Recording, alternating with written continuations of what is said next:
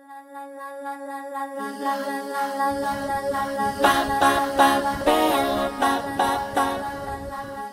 on Monkey&Mazikeen, it is question and answer Wednesday is what we're going to call it. That's the final thing. No more. That's it.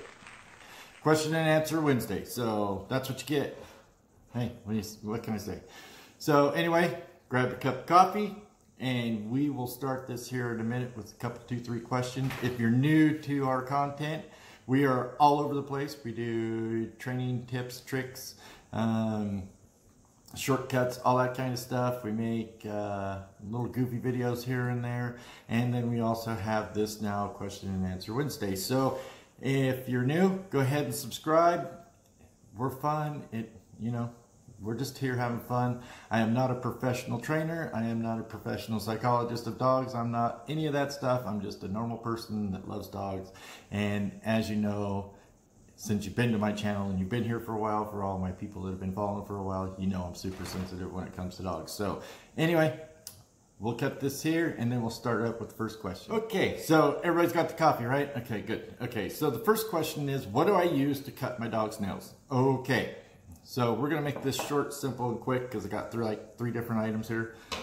And I'm gonna be name dropping brand titles and stuff, and no, I don't get a penny for this. It's just for you guys. So first one is the Conair Pro for dogs, and they are the little side snippers.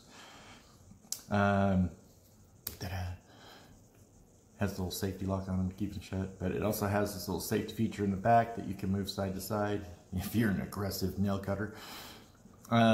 This is just a really good part of this nail clipper because it keeps you from going in too far and too deep on your dog's nails.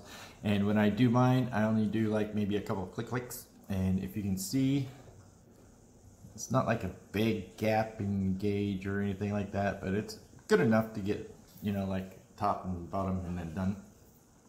So then after we're done with that, we switch over to one of these little filers. And these are great because it helps take off all the little burrs, all the little crookedness and stuff like that on your dog's nails.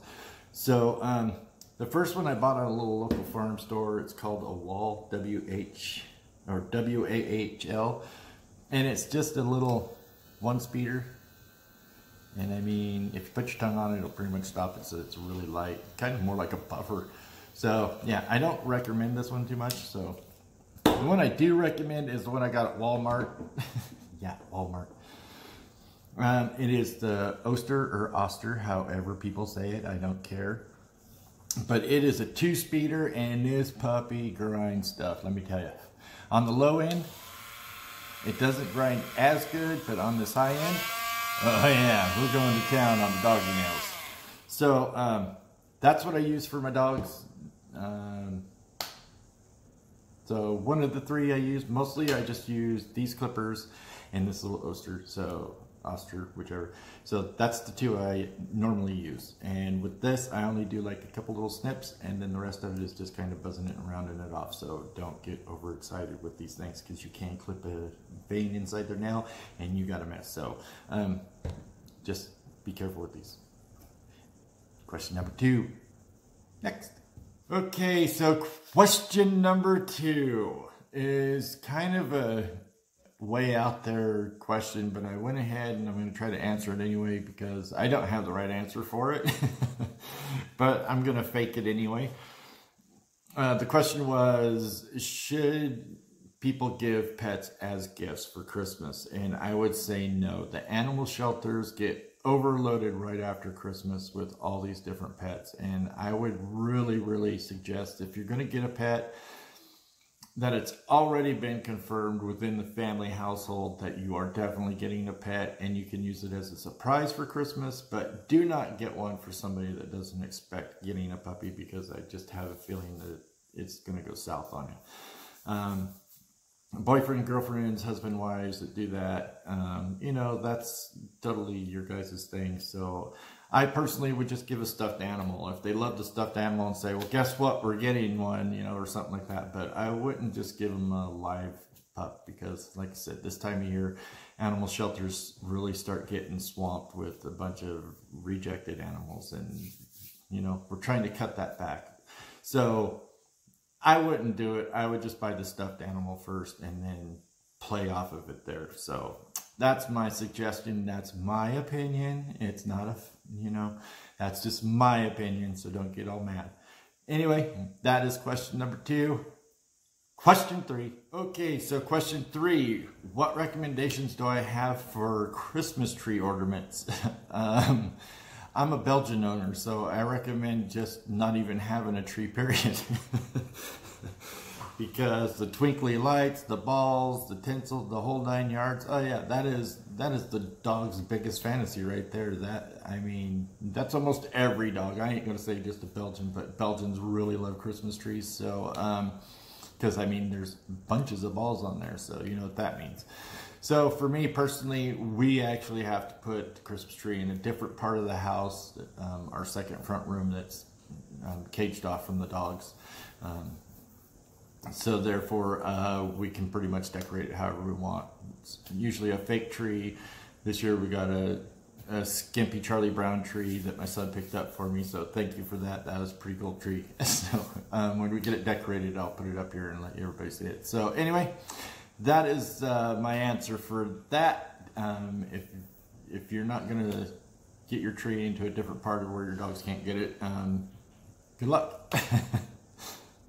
Okay, so that wraps that up for today. I just wanted to get those quick questions out there real quick.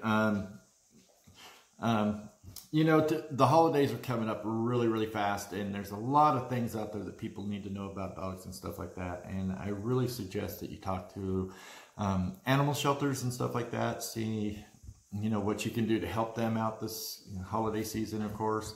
I know a lot of veterinarian places are not letting people come in and stuff, but there's still ways that you could like donate and help them out and stuff like that with dog food. And especially the shelters, old blankets, dog food, toys, stuff like that, to give the animal shelters to kind of help out with adoptions and just pups that just don't want, well, pups that just don't get an owner. So we're going to skip that because, like I said, you guys all know what a softie I am on animals anyway. So we're going to skip that. But anyway, if you can, get out there to your animal shelters, donate whatever you can to help them out, and try to help puppies get a good home this year. People need to adopt just as much as you need to go out and buy a brand new one. So there's a lot of adopted pups out there. I know I'm preaching to the choir. So anyway, like always, go out there this holiday, have a great time with your family, have just fun, just enjoy your family as much as you can. And with these two, Monkey, come here, Mazikeen, come here, like these two here, they make everything great every day. Come here, Maz. Get up here and say hi. Come here. Mazikeen. Here. Get your, tell everybody hi. Yeah, so anyway, oh, and here's Mr. Danger. I'm going to say hi too, huh? Yeah. That was gross, ain't your mouth. So anyway, as always, have a great day. And to always, always, always take care of your pups. La la la la la la la la la la la la la la la la la la la.